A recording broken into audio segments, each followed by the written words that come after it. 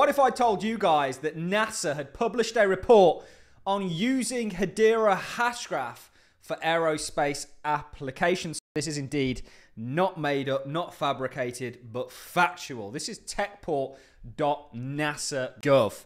And you can see the title of this is Hedera Hashgraph-based distributed ledger for aerospace applications. We're going to zoom in here. We've got the conclusion of this report still to get through, a number of diagrams, what they were looking to do.